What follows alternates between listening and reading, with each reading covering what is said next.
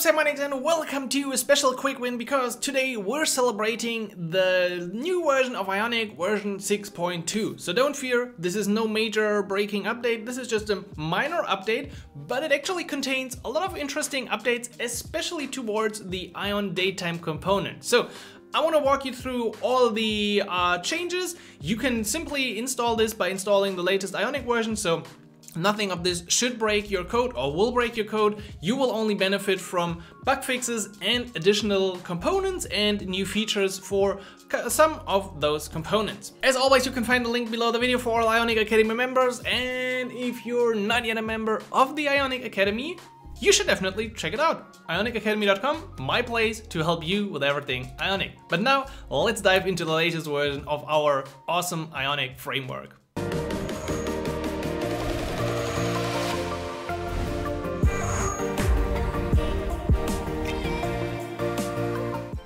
Alright, let's go through the changes of Ionic version 6.2. We're gonna go through the blog post and we're gonna write a bit of code for the new features. So first of all, we got datetime multiple date selection, which means we can have this cool datetime component and select different dates. So in order to do this, let's start with a blank new Ionic application. Actually, I went to the nightly build because there was also a little fix, but should be fixed and released once you get to this, so version 6.2.2 will be fine. For this, let's add a variable that we call selected dates, and actually we're going to use this again in the future. And then we're going to add a function, let's say show selected dates, and this will get an event from our Ionic Datetime. And then we'll just set our selected dates to e.detail. Actually, I think we could use like the custom event, or what is it called? Ion custom event, yeah, something like this. Ion range, Ion. Actually, it should be Ion Datetime custom event, right? Shouldn't it? Oh, you don't like that? Generic. Ooh, probably it's also not the type we were looking for. Ion Datetime. What is this called? Like, they had custom events for pretty much everything. Ion alert, Ion menu, custom event. So in my eyes, it actually should be the Ion Datetime custom event. Ion Datetime custom event. What are you not liking about this? I need a type. What is this? I don't know if I actually ever used this before. What do you specify here? Like any? And will this work? This won't make any difference, right? So probably let's just keep it to E, and E detail and value should hopefully print out our result. Now let's begin. What was the point? Datetime multiple date selection. Fine. For this, let's add a datetime component into our view, Ion datetime component. I'm gonna set the presentation to date. And we're gonna set multiple to true. This is actually the most important part here. So then we already see that I can select multiple dates on this component, which is pretty cool. In order to display our result, I'm just gonna add an Ion card here, which shows our selected dates as JSON. And now we just need to trigger the according function, and we can do this either with a button, or we can just use the Ion change event of the component here and set this to show selected dates, passing in the event. Anyway, I always get a problem here when I use an event and have a type for E in here, so yeah, let's just keep it like it is. And let's give this a try. Oh, this even works on immediately. This is cool. I thought this wouldn't work immediately, but turns out if you use something like show default buttons true, then it won't emit immediately. So then it will wait until you click the button. Anyway, what I wanted to show is that we can select multiple dates, and either done with the default button or without it, we're now able to get an array of those selected events. Be aware, let's quickly check this out. What did we use? We use multiple. Yeah, that was certainly not the right multiple date selection. This property will only support when using presentation date and prefer wheel false. We will get into this later. This is actually the default, but be aware only multiple works with the presentation style date. Okay, let's move on to the next part, which is the wheel picker. Yes, we got the wheel picker back. You've been asking for this and Ionic answered, and there we go. So to implement this, we're gonna keep it. Do we want to keep it? I don't think we want this. Let's also change the presentation to date minus time. Then we have, where is date minus time? This doesn't really look like date minus time, is it? Anyway, the key is prefer wheel, and we're gonna set this to true. Actually, I like to surround it with brackets if I'm using true, which is an object. And then we see we still have no wheel. Why do we know? Where's our wheel? Hello, my friend. I wanted to have the wheel. I think it's actually prefer minus wheel. No, what is it? Prefer minus wheel equals true. And presentation date time. Oh, you actually, yeah, I messed up the presentation. I'm sorry about that. So there we go. Da-da, we have a nice wheel. Yes, you've wanted this and you of course get it back. My selection logic still works. This is nice. Probably, how does it look without this? It immediately emits. That's also cool. That's also cool. And I wonder if I have to use prefer wheel like this, or if I can use prefer wheel true like this. Yeah, this feels a lot better with Angular. I don't really like the dash in here. Also for the presentation, my problem was I passed it like this, and then I would have to use it as an object. Nonetheless, this is just a bit of Angular and TypeScript stuff. So, prefer wheel, we got a wheel picker with version 6.2. We also now got a datetime compact style, which is very, very interesting. So, let's comment this out. We might need it again. And what we can use now instead is an ion item. And I'm gonna add an ion label in here. Let's say select date. And I encountered this problem myself in the past with version 6 and thought, well, this is probably not the best way. Now, watch out for this. We have a new component called Ion Datetime button. I'm sorry. This will go to the end slot. Actually, you can use it in every place that you want to. And this is now connected to a specific datetime instance. So right now it won't work because we need a way to trigger this datetime. And for this, you can use an inline modal like this. The only thing we need is ng template in here, and then an actual ion datetime. And I'm going to copy this in. So here we got another ion datetime, show default buttons, ion change, just like we had before. Actually, we can once again get rid of this. And now the magic happens when I use the ID of our datetime here up here. So I could also use the ID Simon in here, just make sure they match.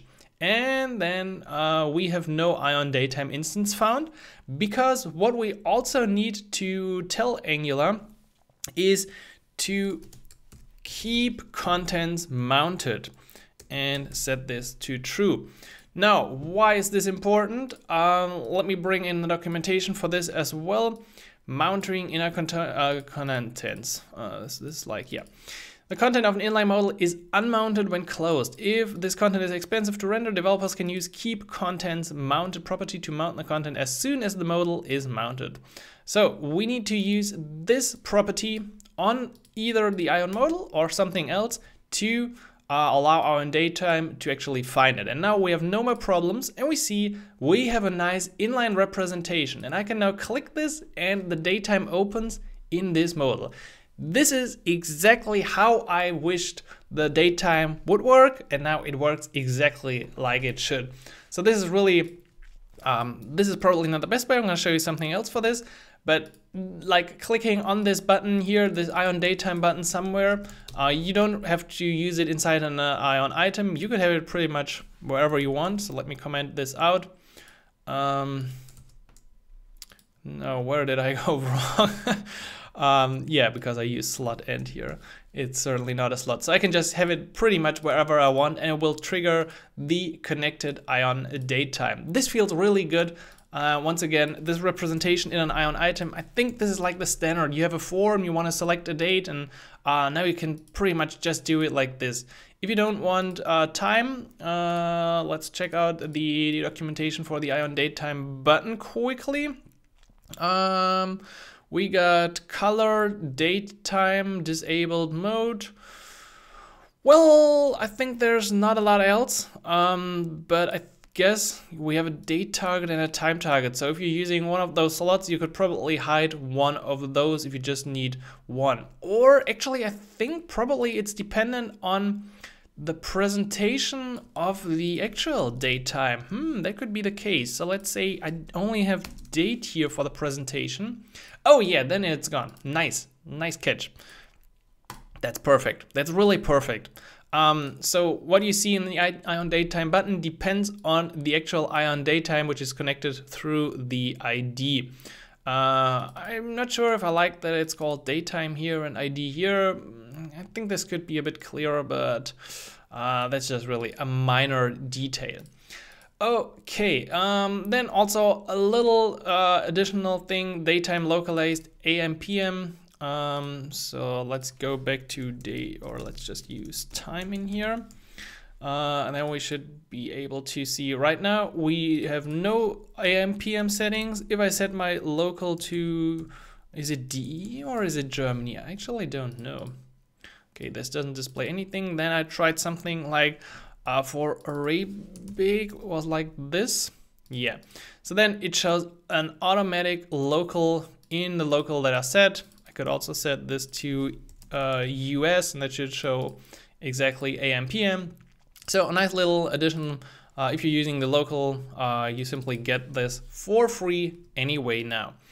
What else do we got? Bottom sheet handle behavior. Yeah, that's a cool one. So you know the bottom sheet, which is pretty cool. But let's get rid of a few, pretty much of everything in here, and look at something else. So we can have an Ion modal inline triggered by a button. And I'm gonna bring in this code that looks like this. So this was possible since version 6 to have this Ion button with the ID connected to the trigger. Well, again, now we have ID and trigger. And previously with the datetime component, we had datetime and the ID here. I think those elements could be aligned a bit better, so you always know what's going on, but just my assumption. So with the Ion modal, oh no, I completely forgot something quickly. Let me just go back one more time in time. Because what I wanted to show you with this selection is you can not only use an Ion modal, you could also simply use an Ion popover if you enjoy it more. And then the presentation will be right here. Sorry that I forgot to include this, and I think this is really important because sometimes this looks better than the whole modal. But anyway, still keep contents mounted is important. Okay, that was a nice little addition. Now, back to this, back to our trigger. What we can do now is we can have this handle behavior. So without the handle behavior, we just have a regular bottom sheet. Breakpoint 2, initial breakpoint is here. Then we can go to 0.5 and 0.8. That's just the behavior of our bottom sheet. Now, if we add handle behavior cycle, what we can do is we can click on this handle and it will automatically cycle through all the available breakpoints. I think this is like the I think it's like the default in native applications, but I want to check if there's anything else to the handle behavior. Defaults to none, which means the modal will not change size or position when the handle is pressed. Set to cycle to let the modal cycle between available breakpoints. Okay, so there's nothing else besides cycle, none, and undefined. Okay, cool. So if you want this, simply add handle behavior cycle and you get a nice something for free. Two more little things. Toggle on off labels. I found them actually quite interesting. So what you can do now with version 6.2 is enable on off labels true on an Ion toggle, and it will look like this. It will show this little additional icon here, so you see really something is active or inactive, and I just made this one use the mode material design, so we see the differences for Android as well. I wonder if I can use enable, yes, this is more the Angular way in my eyes. Not using this. This is pretty much just plain JavaScript, vanilla JavaScript usage, and this is how you should usually use it with Angular. And then there's one additional thing, and that is you can also set the range, the Ion range, to something specific with an active bar start. That means we have a range from 0 to 10, and our active bar actually starts at 5, so in the center. So that gives us this little UI addition. You can also see it here. So let's say you have temperatures, that's gonna be hot, and in the opposite direction it's gonna be cool. There we go. So I could play around with this, of course. I could also set this to 3, and I highly recommend Angular use active bar start with brackets instead, and then use whatever value you like. I don't know if I ever thought like I would really need this, but eventually if you get to that point where you need it, I think something like this can be really helpful. Now, to conclude this, you can also check out some of their discussion, because they mentioned here, we recently released a request for comments, and there are 3 discussions right here, pretty interesting changes where you can leave your comments. And I also just want to quickly bring up one more thing, and that is Ionic version 6 was released December last year, December 21. With a bunch of updates, and so far we've seen 2 minor improvements, 6.1 and 6.2. And of course, they said they want to have more releases. So with the release of version 6, we're adjusting our release schedule to better coincide with iOS and Android software. They were going to expect to see yearly major releases. And that means it is 2022, the second half of the year. We haven't seen a major update of Ionic. I don't know if we will really see Ionic version 7 this year, because I know in the past they worked long on the releases, and there was a beta phase and the release candidates, and all of this took like a few months. So if they are going for version 7, a major release towards the end of the year once again, most likely after a major iOS update, I guess, or Android, this means we might see version 7 of Ionic later down this year. I don't know if they stick to their plan, or if this is just like, yeah, we wanted to do this, but we probably failed. So no idea how far Ionic version 7 is so far. But actually it makes me kind of happy to think about that we might see a major update to Ionic later down the year in the next 6 or 5 months. Alright, and that's it for a quick update on Ionic. I hope you enjoyed the little code examples and the snippets describing what actually changed and how it now looks in reality. I think all the datetime changes are pretty awesome. The wheel is great. The presentation with the Ionic Datetime button component is awesome. So those 2 are already like, they could be a major version change, and it's just a minor update. So I'm really looking forward, and I'm excited to see if we're gonna see Ionic version 7 in the future or in 2022. They promise to have yearly major updates, so I'm really looking forward to what Ionic has to offer later down this year. If you enjoyed the video, please leave a like and hit the subscribe button. We're on the road to 100k, we're close to 50, so I'm pretty sure we can get to 100 in some reasonable amount of time. So let's help me do this, and of course check out the Ionic Academy if you're not yet a member. Don't forget to update applications. It's just running npm install at Ionic Angular latest, or at Ionic React or Vue or whatever you're using, and then you can enjoy the benefits of the new Ionic version. With that in mind, I hope to catch you inside the next video, and until then, of course, happy coding. No, that was wrong. Anyway, Simon.